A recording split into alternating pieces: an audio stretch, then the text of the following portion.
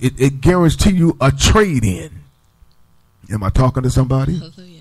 It gives you the opportunity to get back whatever was a wrong purchase or whatever tried to be defected in your life when you was actually purchased by the blood. The blood is a receipt. It's a guarantee. Hallelujah. It's a receipt. Amen. And when you get the receipt back, you got the ability to go back to that counter of the kingdom of God and say, I need to trade in for a new heart because the one you gave me is defected. Am I in there anywhere? They say they had a cancer in my body, but you didn't design me to have cancer in my body. Am I talking to somebody? The doctor said I had this, I said that, but let me read what the agreement said. It said on the agreement what you gave me when I purchased this body, when it was purchased for me, it was purchased under the name of Jesus Christ. It gave me a guarantee. Anybody know that you get something, they ask you, do you want a 3-4 year guarantee? But Jesus gave you a life guarantee. Amen. In the name of Jesus. And he said that whoever call upon my name in a time of need, that I'm not just a mercy God, but I'm a blessed God to deliver them for whatever may be that's in them. Am I in there anywhere?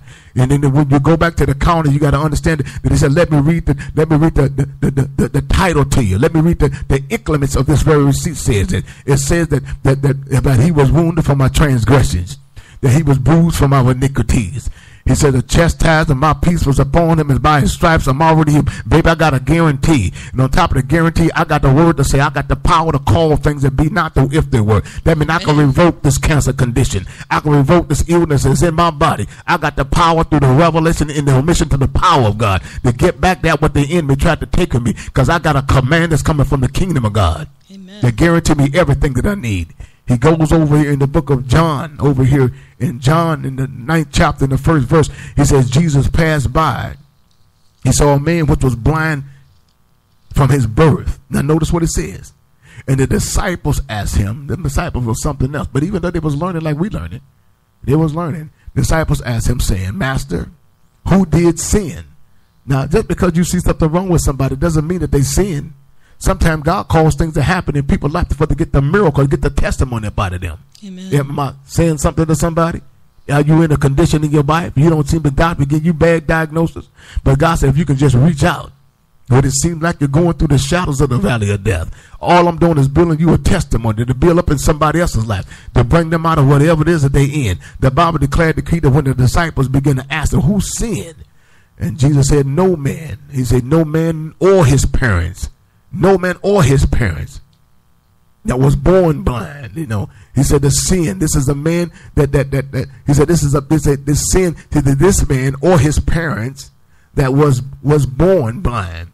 And he said Jesus answered said neither. Now the disciples asked a very distinct question. I mean, because they didn't know. Because when you look at things from a physical standpoint point of view, you just don't know. You just really be ignorant about stuff because you ain't looked at it in the spirit.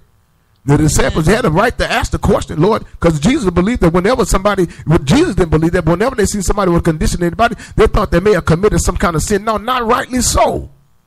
Just because you see somebody with a condition in their body, they didn't have to sin. Jesus used that particular person as a testimony to bring somebody out of the condition that they in. Is anybody ever had high blood pressure? Anybody had a cancer in their body? Anybody had something they told them they can't get rid of in the name of Jesus? God said by your stripes and by the power of the guarantee, I can transform that word. Amen. And I can mesmerize the mind of any individual to make them feel other than what I declared that's coming from the kingdom of God. I'm giving you some information here in the name of Jesus. I'm trying to show you how you need to get healed.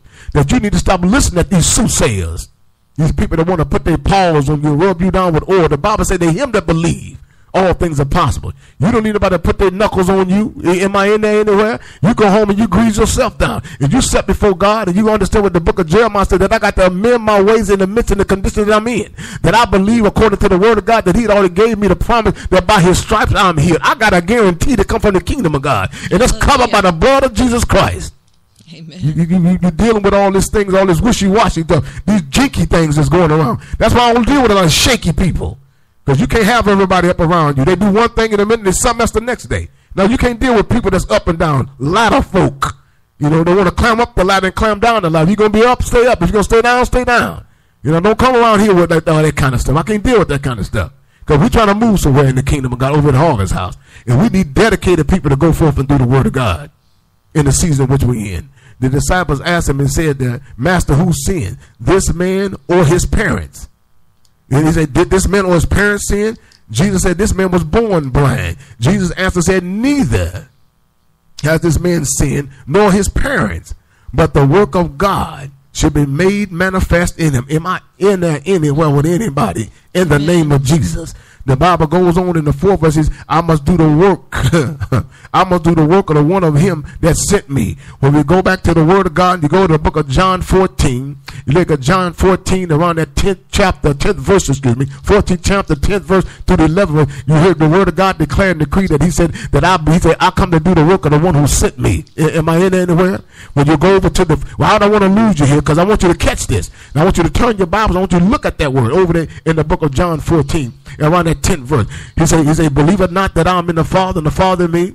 The words that I speak not of myself, but I speak the one that dwelleth in me. He does the work. Am I in there anywhere? Jesus said, I didn't come to do anything, but through the power of God that is delivered unto me as being his son and Messiah, to prove to you, according to the book of Hebrews 12, that I am the author and the finisher of your faith. I come to do the work of the one who sent me. If you don't believe in if you don't believe in me, believe in the one who sent me.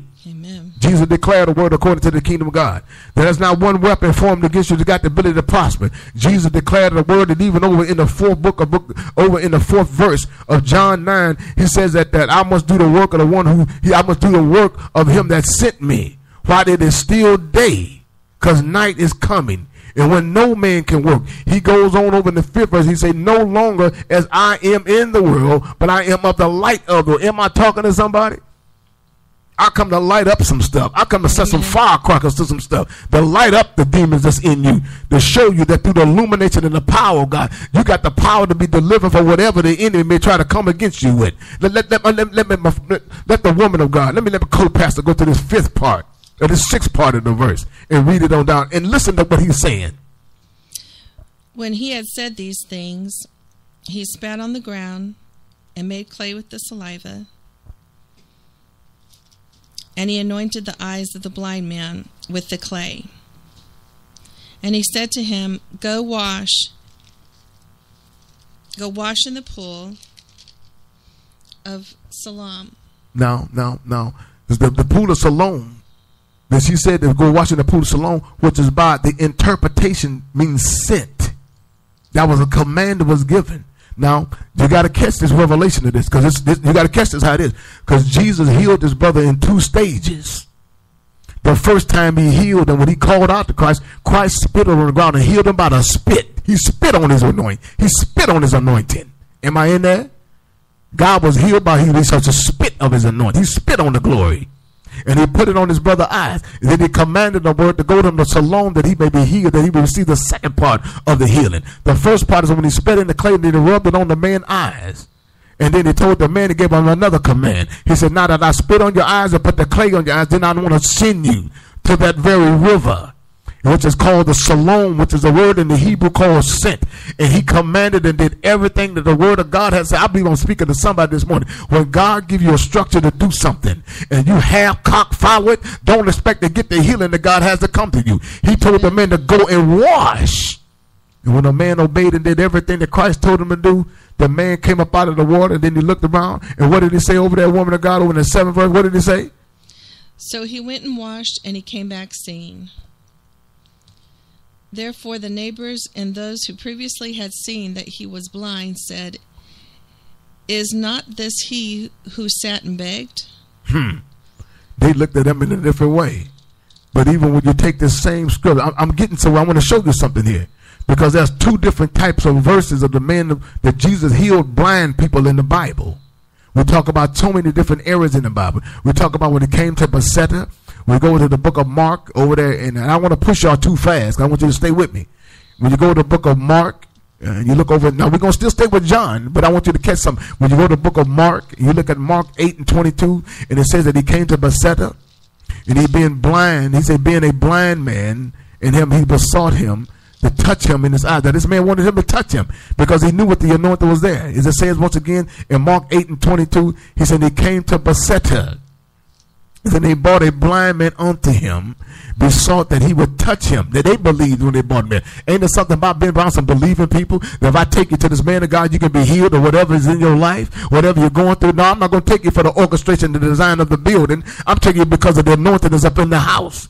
In the name of Jesus. Sometimes we go into the house of God for the wrong reason. We go because of the accolades of the structure, because of the man that's behind the pulpit got so many names out in the community. But God said, I'm about to do a new thing. And that's going to come through the faith that was in you. It goes on over in Mark 8:23. It said when he took the blind man by the hand, he led him out of the town. Why did he lead the blind man out of town? Because we read the word of God over in the book of Mark, over there Matthew, I believe it's 11:21. Jesus pronounced a curse on that town, because of the rebellion, because of their unrepentance. But Jesus couldn't heal him in it because he already pronounced a blessing, a curse on that city. So he can't go back. See, God's word won't go back void. So he had to lead the man out of the town. When he led the man out of the town, which he already placed a curse on, and when they say when he had spat on his eyes and he put his hands on him, he asked him, he said, if you saw, you know, what you seeing? Ask him, if you saw, did you see right? That when you look at 8:23, he said, and he led him out of town. He said, and he spit on his eyes, and he put his hands up on him, and he asked him if he saw not, or if he saw aught, if he saw anything. In other words, what he's telling you, did you see anything? And notice what the blind man said in the 24th verse. And he looked up and he said, I see men as trees. You got to catch this revelation, because God do things in a two-stage position. Sometimes when you go back to the doctor, get something the first time, it might not be the diagnosis that you wanted, but through the glory of God, through the promise of what he created, what he promised for the kingdom of God, it's got to come to full fruition, because the Bible declares, decreed according to the book of Isaiah 55:11, that God's word will not go back void. When we take the word, we go to the book of Numbers 23:19-21. God declares and decrees a word that, am I a God that I should lie? Or am I a son of any man that I should have to repent? I have been given a commandment to bless, and I cannot reverse it. The man said he looked at man, he saw man looking like trees. No, Jesus said, no, you looking at the wrong thing. He goes on down there again in the 26th verse. Jesus went back and he told the man, he said, go wash again. And the man came up in the later part of 25, and he looked up and he restored, and he saw man is clear. But it goes on in the 26th verse, and he sent him away to his house, saying, neither go into the town or tell anyone in the town, because he can't go back and tell them anything, because they ain't gonna believe the miracle anyway. They may stone him, because a curse was put up on that town because of their disbelief. They didn't believe anything. So why are you going to go back and confess something to an unbeliever? Amen. You would tell it to somebody else. You need to go tell it to nobody else. Am I talking to somebody this morning in the name of Jesus? The Bible declares and decrees, when you think about the word of God, you look about how the legal right verses of manifestation. And when we go over to woman of God, when we go over to 1 Peter 2:24, but she's going over there, but I wanted to read what it says in 1 Peter 2:24. But the Bible clears that Jesus' stripes, and we were healed. Even when we look at 1 Peter 2:24, we look at the book of Isaiah 53:5. This a plethora of scriptures that believe that Jesus done things. Even when we look over the book of Mark, we look at the book of John, we see the healing of Jesus taking place. I mean, the healing that Jesus put on people taking place. Now, you ain't got to believe other than somebody say, no, you believe he'll heal it. Well, woman of God, what did he say over there in 1 Peter 2:24? Now, notice what he says in 1 Peter 2:24. Who himself bore our sins in his own body on the tree, that we, having died to sins, might live for righteousness, by whose stripes you were healed. The price has already been paid. The same reason that the world won't be saved, even though Jesus died for their sins, we must reach out and take what Jesus gave us through what? Faith. Am I talking to somebody this morning? Y'all getting the word here. Y'all better stay with this thing, because some of y'all going to look out and move away from this word and go get you some entertainment. But the scriptures declare, decree that you get all the worship you need, but the word ain't complete until the service ain't complete until the word go forth. And you can worship all day, but the word has got to be spoken. It's a spoken word. That's why most people are not being healed from what condition they are in their bodies, because they don't go out. We as men and women, we got to go out and proclaim the gospel. We got to believe and understand that we're entitled as being believers. Am I talking to somebody in the name of Jesus? When we go over there and the woman of God begins to read over in the book of Mark 9, and she's going to look over in the book of Mark 9, and we're going to look over the book of Mark 9, and we're going to look around that 19th verse of Mark 9 and 20. I think Mark 9 and 20. Let's look at the 19th verse, Mark 9 and 19. And let's start from there. Let's look at the illustration of this right here. He answered him and said, O faithless generation, how long shall I be with you?